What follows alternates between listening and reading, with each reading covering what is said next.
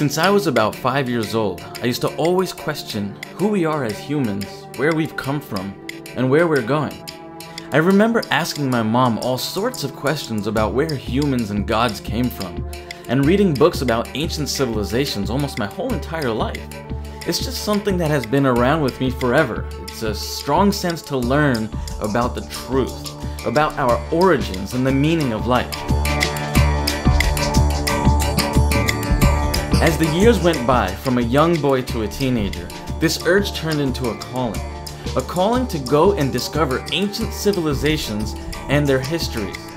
There is scientific evidence of so many things around us that the ancients, who lived thousands of years ago, used lost technology to build such magnificent things around the world, such as the pyramids, or ancient bridges, or temples, or cities, and other structures. There's even proof of ancient machinery and an understanding of the manipulation of energy.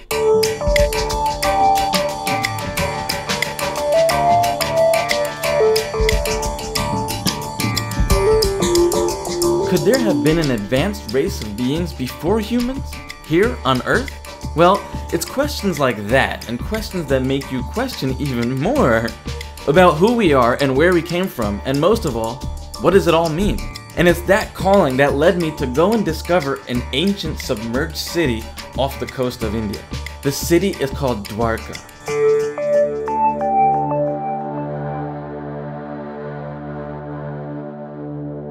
Now, along my journey in learning about this long-lost civilization, I emailed every person I could find associated with the excavations and the archaeological digs that they did many years ago. Something interesting started happening. I realized that I couldn't get a single lead to follow up with me. I couldn't get a single person to answer any calls, return emails, or give me more information. In fact, I received one email stating that they could not work on the Dwarka project or any of my emails under any preconceived notion. And that's just crazy. Take a look at this image.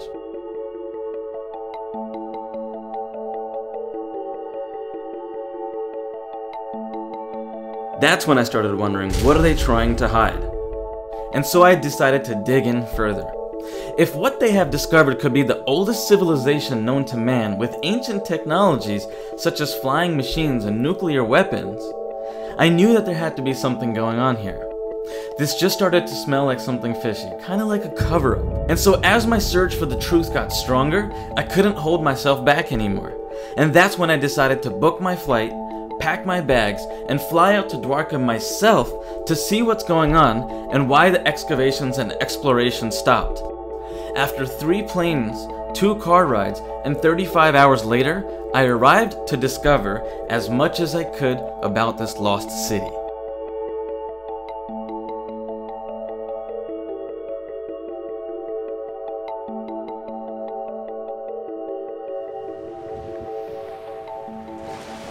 Over the last 4 years, I've been researching this city that's been submerged underwater. And this city could be one of the oldest civilizations known to man.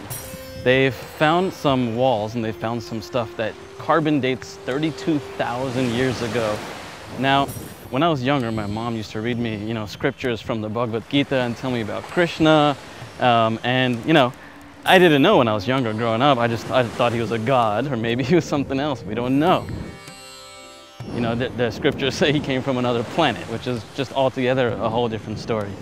And then we have, the people in the southern tip of India who say he was just a regular man. But either way, it doesn't matter.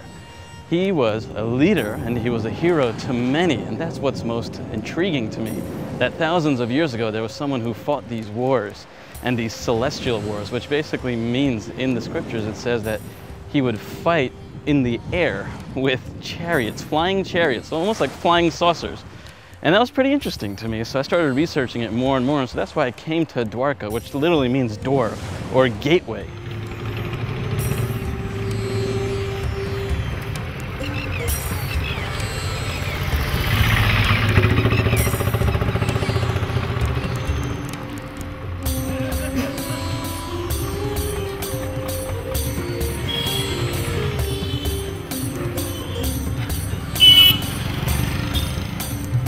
They started excavating this area around here in the 1960s, and they continued it until the 1990s, and then they put a full stop on it. They say that they found 2 cities twice the size of Manhattan off the coast, but this area was actually where they lived for a long time.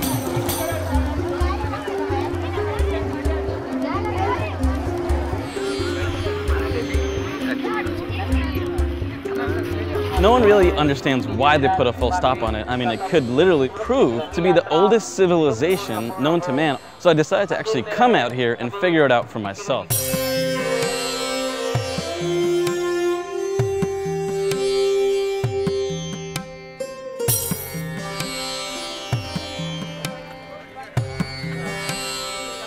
Tomorrow, we're actually going to go to the island where the indigenous tribe still lives, where they found some of these artifacts from the Harappan age, which was, 1500 BC, 2000 BC. And they found a lot of evidence that society existed there exactly around the time of when Krishna was alive, which means that all the stories and everything could actually be proven to be true. This was originally one of the biggest ports in India, thousands of years ago, and it was used to trade, and the spice route and everything was like right along this river here. And so if you look here, this is the main entrance. The river is actually right behind here, and they would come from the river and go straight up into the temple over here.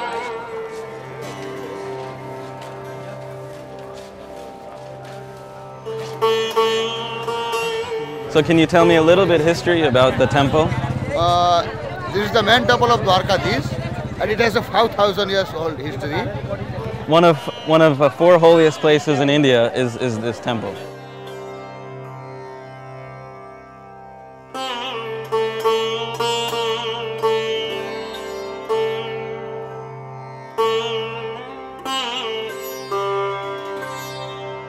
They did some excavations here, as you can see some of the rocks here behind me. And they found some really cool stuff here, like, shells and stone anchors, and even some old coins that were used for trading a long time ago, thousands of years ago. Some of these rocks here, and you can see all the different shells in here that are stuck in here. This is all like sandstone that's been compressed over time. So it's pretty cool exploring this area and seeing all these different kinds of stones and some of the stuff that they've excavated over the last 20 to 30 years. And then mysteriously stopped.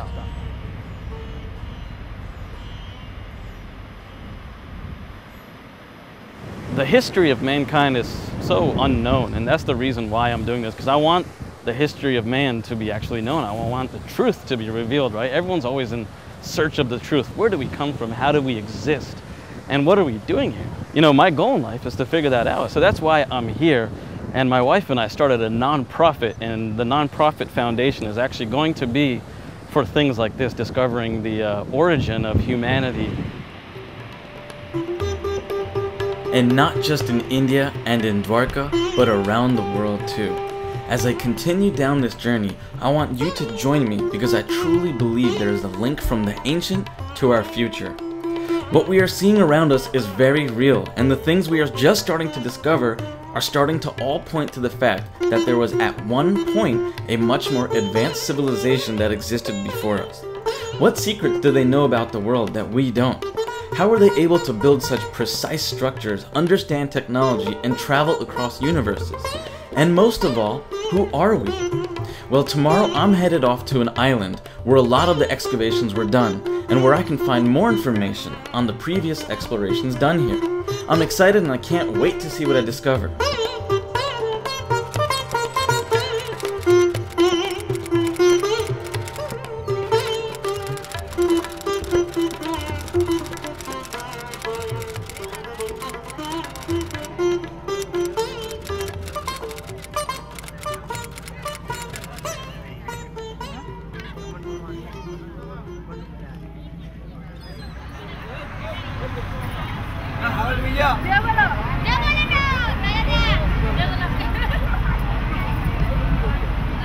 So here we are, I'm on the island of Dwarka. You can see that we took a boat here, and on the other side is the mainland. And this is the island where they found the remains from 1500 BC. And in the ocean over here, this used to all actually be land. Everything that you see water here, and it was all submerged out all the way into the sea over there and into the sea over there, all submerged where they actually did the underwater excavations. So here, we're actually gonna go to a couple temples here and go to a couple of the excavation points.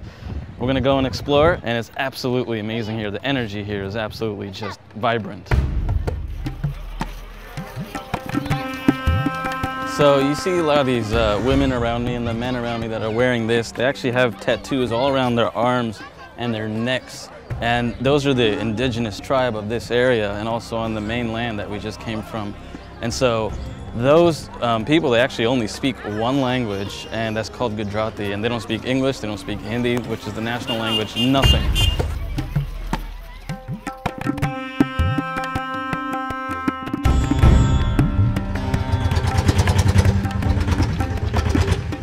It's absolutely ridiculous, but these are very popular here. So we're gonna jump in the back and we're gonna go to another temple right here on the island. So let's go.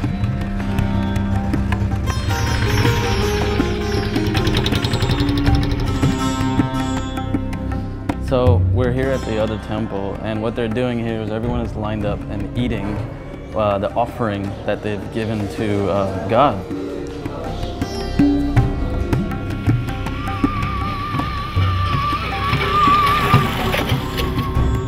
So this is a common mode of transportation here. We gotta hold on. These three-wheel motorcycle taxis. And what we're gonna do is we're gonna go to this other area, and off the coast, off this temple that we're gonna go to, is where they've done the excavations in the 70s and 80s and early 90s. So we're gonna go check out some of that area.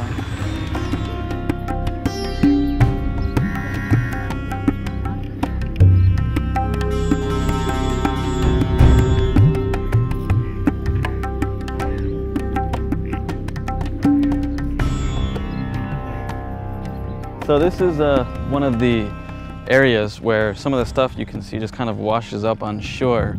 So what I've seen here is you have random stuff like this, these round circle stones, and some of this stuff, it has inscriptions on it. You can see some of this stuff was washed up from shore, and out there was a lot of the land that was submerged, and you can actually see the whole entire coast. This is one big island that kind of just wraps around. There's another one back there too. And the funny part is everyone from this island doesn't know where to go to find this kind of stuff. You just have to kind of go out on your own and find it. We've asked about 5, 6 people. Everyone is just like, we don't know, we don't know.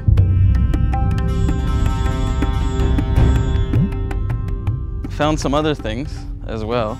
Looks like this is pieces of a wall. It's all kind of just broken and coming onto shore, and I'm sure there's tons and tons of other stuff that we can go along the coast and just find, but we actually have to go out and go diving.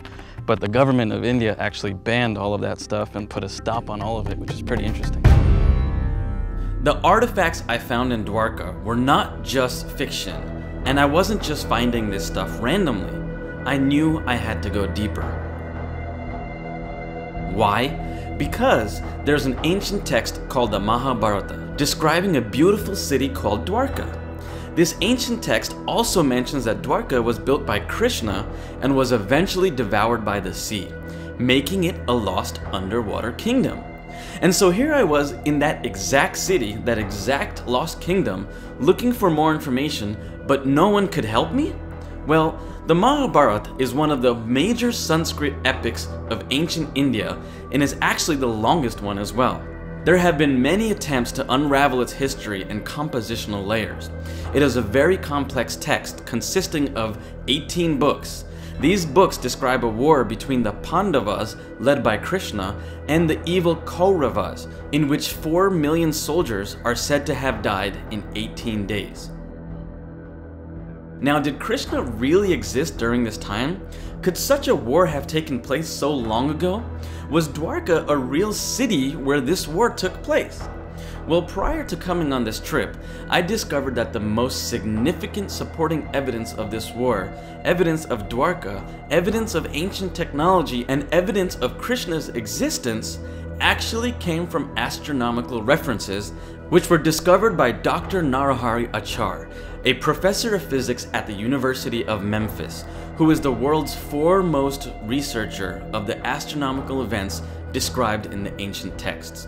Traditionally, Indians have believed that the war took place about 3000 BC, but modern scholars who have a more critical approach to the study of the epics take a different view. Professor Achar said that there are many types of astrological events referred to in these ancient texts, consisting of eclipses and comets and conjunctions of planets with different stars.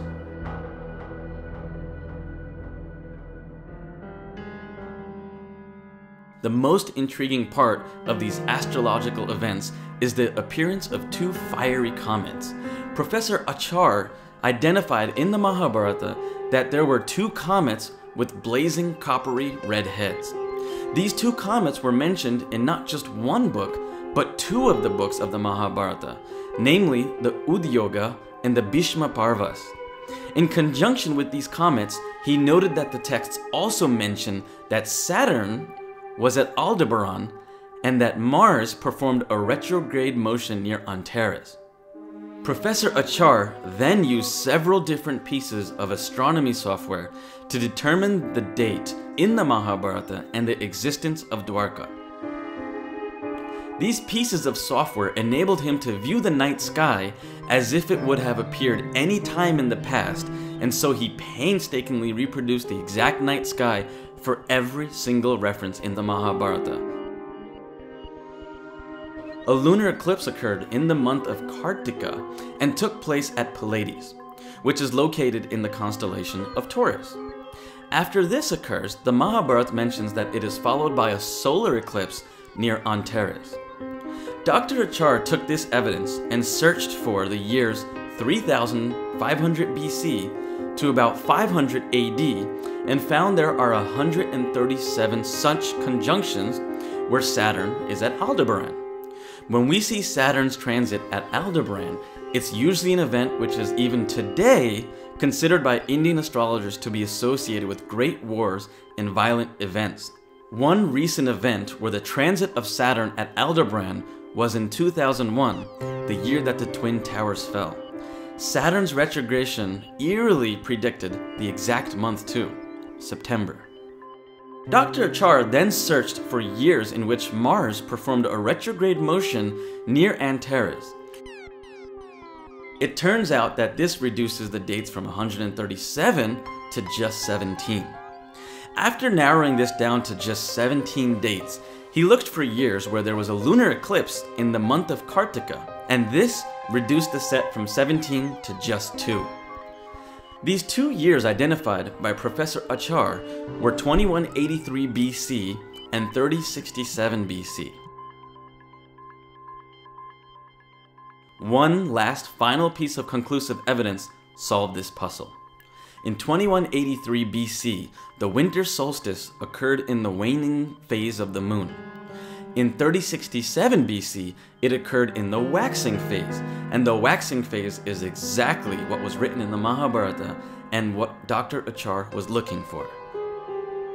A careful study of these ancient scriptures yields data about a third eclipse in October of 3067 BC, which follows the solar eclipse at an interval of 13 days, exactly how the epic describes it. The evidence presented by Professor Achar overwhelmingly pinpoints 3067 BC as the year when the great battle described in the ancient texts of the Mahabharata took place. Because the astronomical dates and the events described in the Mahabharata have been authenticated by modern scientific method, it is reasonable to conclude that the Mahabharata itself is a factual description of events that took place during that time.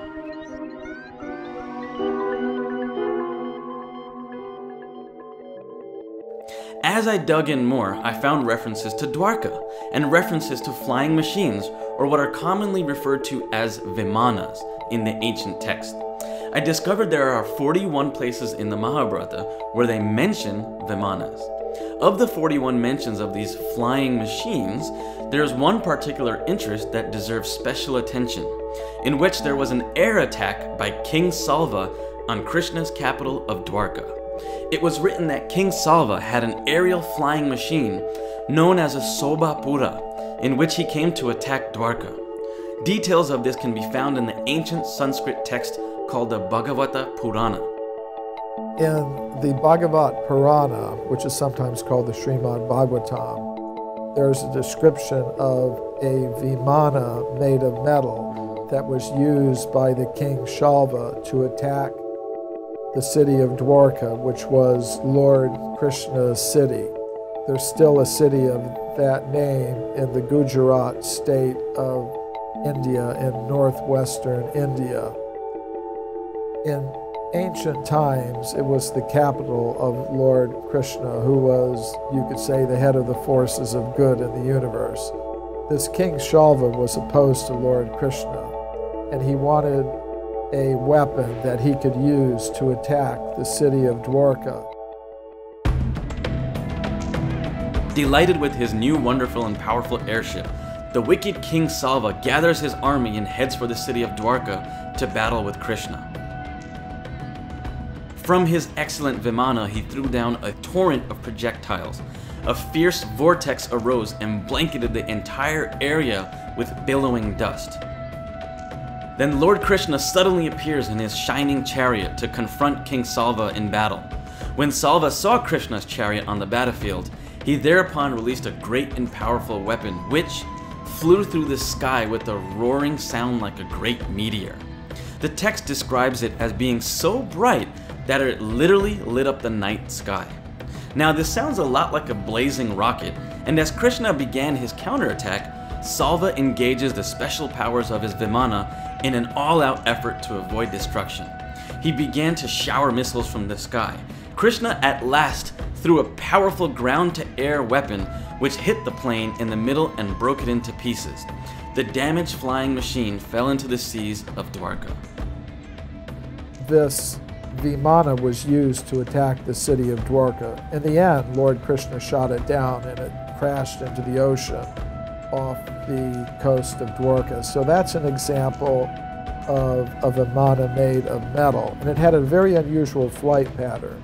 It said it could appear several places at once and then come together in one form again. So it appears to have had an ability that modern militaries are developing, the ability to fool the defense forces of a country into thinking that there are many different attacking aircraft when in fact there's only one, and this will confuse, say, the radar detection systems.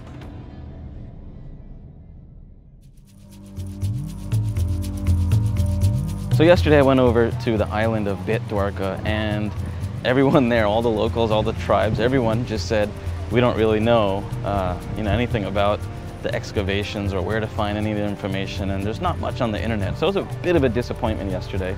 Although I got a lead from someone, one person over there on the island said, go to the mainland and go to the ASI office, which is the Archaeological Survey of India. Now, this organization was one of the lead government agencies that helped drive the initial exploration and expedition and excavations that were going on in the 60s, 70s, 80s, and 90s. And so all we had was a last name and a general location. So after about 20 minutes of walking or so, we actually found this guy and we found the location of where he was. This man is actually very interesting. He told me that a lot of the stuff that was originally done here is not located here anymore. We actually have to go to a place that's 10 hours away. And I'm actually taking a car there tomorrow, 6 o'clock in the morning, sitting in the car for 10 hours. And I'm going to the main office in Vadodara.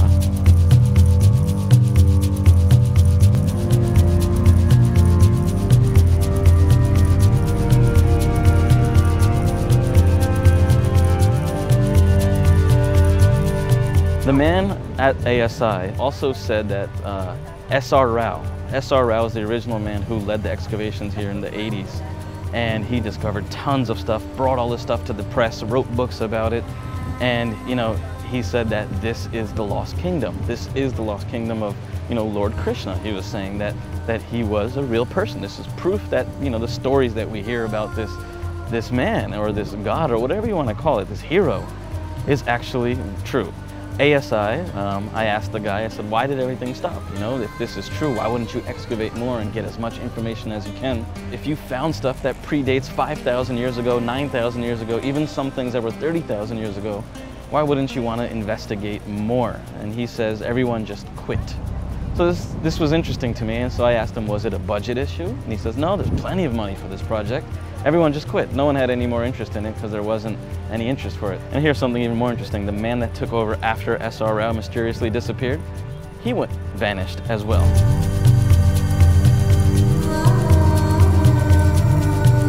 Now, how can 2 people and a whole team of like 30 people just go away and this whole project comes to a halt? So I said, this is getting even more interesting. Did he find something that they don't want to tell people? Is there some kind of cover-up here? Is there some kind of conspiracy?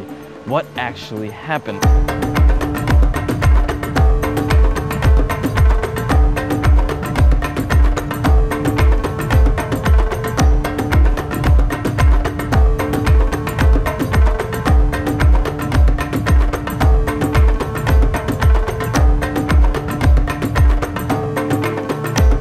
So here I am in Vadodara. It took about 10 hours to get here, long journey. And so today in the morning, I went over to ASI, which is the head office that I was told to come to. So after going to the office, took about an hour before the guy actually saw me. Turns out he's a really, really nice guy. And so I'm actually gonna go see him tomorrow and have another meeting with him. I'm gonna start actually pry information out of him about the whole exploration and why it stopped and where this man disappeared to and what's actually going on over there. On March 26th, the day after my 11-hour journey by car, I met with Dr. K.C. Noriel, the superintending archaeologist and director of the Archaeological Survey of India. He was a bit standoffish at first, but then I explained to him that I'm doing this for non-profit and I wanted to interview him to help spread the knowledge that the world needs to know. Dr. Nariel sort of lit up when I said that, and he brought up 2 other excavation points that he wants me to be involved in. It was cool stuff, but still evading the subject at hand. I asked if he could go on camera for an interview today regarding the submerged kingdom and civilization of Dwarka, and he said that he had to go to a meeting, and we could talk tomorrow after he gets his papers together. So I scheduled a meeting with him for tomorrow at 1 p.m. After Dr. Nariel told me that he needed to get his stuff together, I left and went to go look for someone else to get more information. I was tired of getting the runaround. That's when I looked up a local university that was involved in the excavations, and I found a school called MS University. At the local university, I went around asking for the head of the archaeology and the ancient history department. The archaeology and the ancient history department helped out with the excavations in the past, so I figured they would be perfect to answer some of my questions. After about 30 minutes of roaming the university, I finally found the office. Dr. K. Krishnan was his name, and he was the head of the Department of Archaeology and Ancient History. I was told by his assistant that he was at a meeting. She also told me which meeting he went to, and this wasn't just any meeting. He was at the same meeting as Dr. Noriel, the guy who I just met with at ASI. Whoa, now this was starting to get weird. These 2 guys were in the same meeting? Well, I can't wait for my appointment tomorrow with Dr. Noriel. This is going to be epic. So I am here in the state of Gujarat, a city called Vadodara, and I am here at the Archaeological Survey of India, or ASI for short. I've set up a meeting here with Dr. Noriel, and he is a doctor in archaeology and has been studying India for quite some time, especially the state of Gujarat. The history of Dwarka was known as the ancient city of Lord Krishna. You know, there's a lot of controversy as well around whether it was actually the city of Lord Krishna or not. So from archaeological perspective, there is no doubt that Dwarka was a city, and once upon a time a very flourishing city which was enjoying Arab-India trade. But to relate them with a particular city of a particular time period is a moot point and right now debatable point, and their argument sound convincing. Yes, this was once upon a time a flourishing port city on the west coast of India. Okay. Any particular reason why they stopped the excavation, or what is the reason? No, I think no.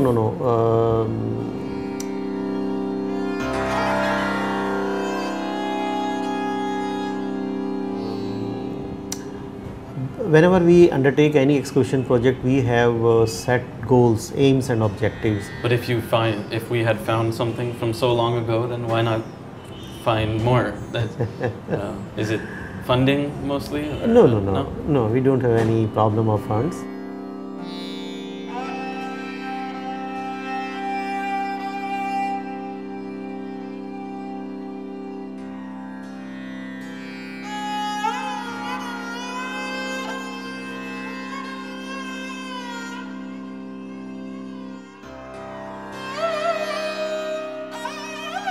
But as I said that we have academic goals, academic questions, research questions.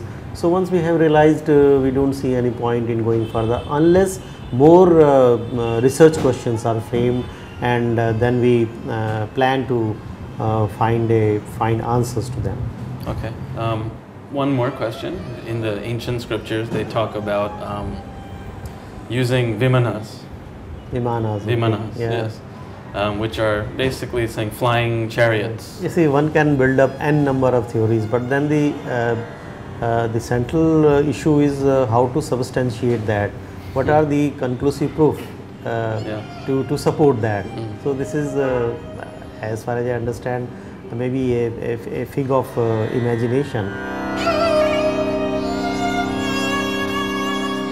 After I left the ASI office, I cruised on over to the Archaeology and Ancient History department at the local university, where I was looking for the same guy I went looking for yesterday.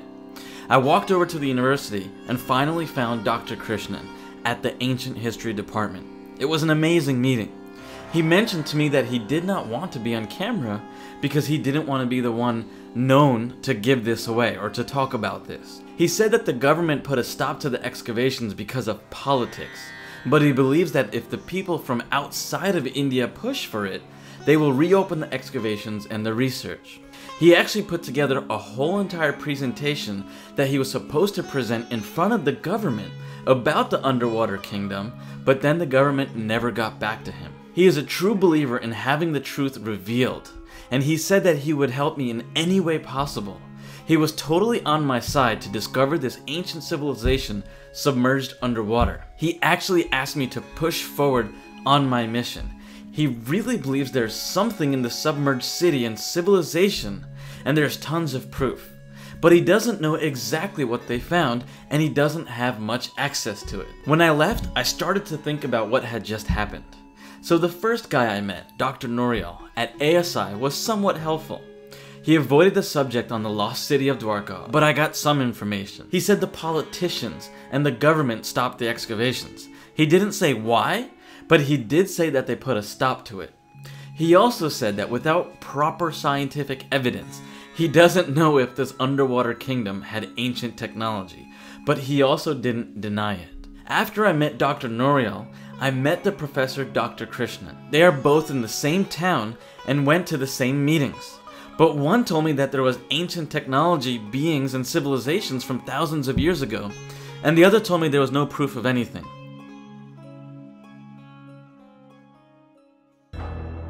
Sanskrit scholars and other non-Hindu intellectuals tend to look at such tales as if they were nothing more than highly imaginative mythology with no basis in fact. No doubt over time such stories have been embellished with religious overtones, but the often highly technological details embedded in some of these early texts remain difficult to explain. What's more are these certain objects, such as the ones I have found on shore. These were obviously man-made and carbon datable. They were also found in the 90s by Alok Tripathi. This and other discoveries by NIOT using C14 dating established an age of 7,500 years ago for the various artifacts excavated from the submerged site.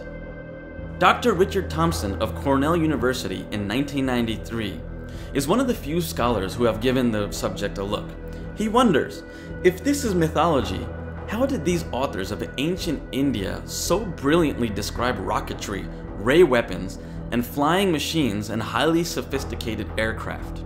And with the recent discovery of underwater ruins and astrological proof that Dwarka actually existed, academians should be asking themselves questions like, can we be so certain that there is not a core event behind this startling account?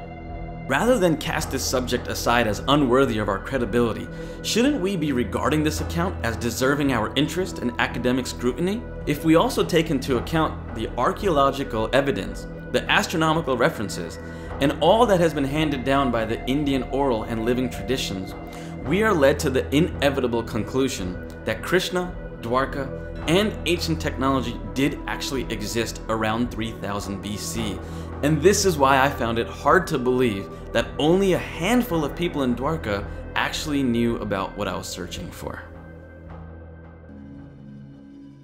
So, the next steps will be to do more research and create more awareness on Dwarka, to push the government to let us do more underwater excavations, because now I have no doubt that there's something there.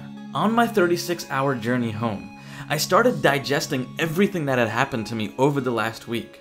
I started wondering why I even went on this trip in the first place. I realized that it all happened for divine reasons. Something was meant to be and something was meant to happen out of all this. It was almost like it was one big cover-up, and only when I interviewed Dr. K. Krishnan from the university did I actually get some help. I then started wondering how many other places are like this around the world.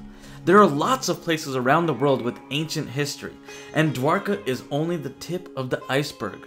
What knowledge do these places contain that we need? What can we find out about from our past that can be used in our future? We have places around the world like Machu Picchu, Egypt, Stonehenge, Atlantis, places in Mexico, and even in the United States. There are so many places like this that need our help. They need our help because we need a group of us to go in and free the information around these places that are being kept secret or have closed down shop. It's these places around the world that are the key to our future. What did the ancients know that we didn't? How could they build so many advanced buildings and know about astrology down to the finest point? What kind of technology did they have that we still can't replicate today? These are the questions that we at Ancient Explorers will attempt to uncover the answers to. These ancient and deeply profound questions and the search for the truth is what drives me and is what drives us as explorers. We at Ancient Explorers have a 6-step path. 1. Travel to ancient sites around the world. 2. Explore these sites in search of evidence of ancient technology, wisdom, or hidden treasures. 3. Establish a sustainable community around the ancient sites for the locals. 4. Document the process and create educational tools to help the world solve the mysteries in these ancient sites. 5. Support the movement with an online community of explorers and seekers who wish to join the mission. And 6. To use all the funding for the development of the project and put any profits towards the cultivation of nonprofits around the globe. If you're ready to join Ancient Explorers today and become a member, register to become a community member to help this movement. Inside the community, you'll find tons of interviews, videos, and documentaries like the one you just saw.